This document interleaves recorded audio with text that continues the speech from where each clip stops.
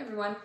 I got a request to do a series of videos on the forced vital capacity. And I thought this is probably a pretty good topic because nobody really likes PFTs. And we know this loop changes shape, but we're not really sure why.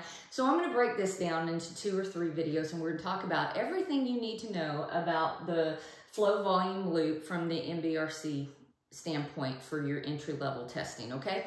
So first of all, let's just look at this loop. What we're doing is we're having the patient take a great big huge deep breath in, they're blowing it out as hard and as long as they can, and then they're breathing in deeply again, all right? And when they do that, we are measuring the flow, and the flow is on this vertical axis, and we're actually comparing it to the volume that is on this horizontal axis, okay? So let's just talk about volumes first. Take a great big huge deep breath in like you're the patient, okay? That is right here on this graph. This is the point of TLC. When you take a great big huge deep breath in, you have TLC in your lungs, okay? So this is TLC. We have that patient blast that air out as hard and fast as long as they can until they can't blow anything else out, okay? When they can't blow anything else out, that's where we are, and what's in the chest is residual volume. So this is TLC.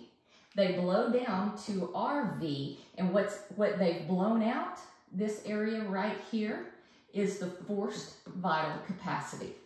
All right, those are all the volumes that this is showing. All right, now let's go back and let's talk, I'm just gonna leave that on there. We're gonna talk about flows now.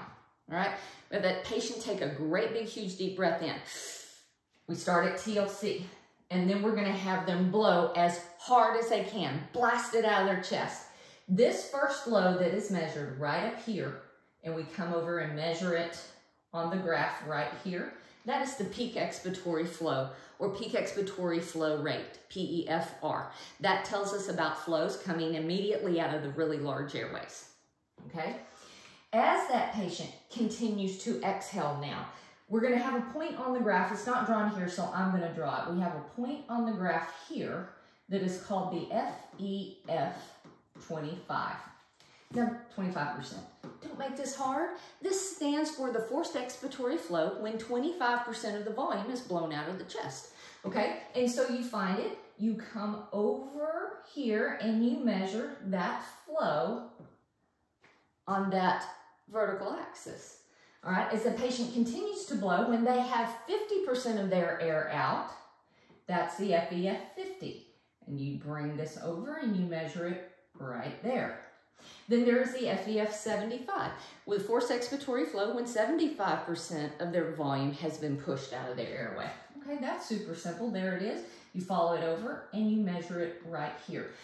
So really, these flows are super, super important, especially in COPD. This tells us how the air is exiting the airway and where the problem potentially is, okay? And we'll get more into that on the next video.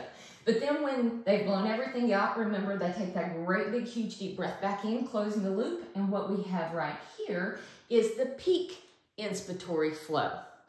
So the FEF flows tell us about something called the effort-independent portion of the loop. We're going to get into that with the next video.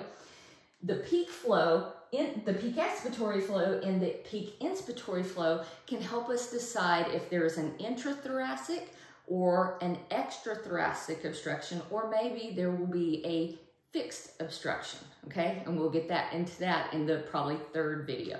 So these are the simple components of the flow volume loop. Stay tuned. The next video, we will talk about the effort-independent portion of this loop. See you soon.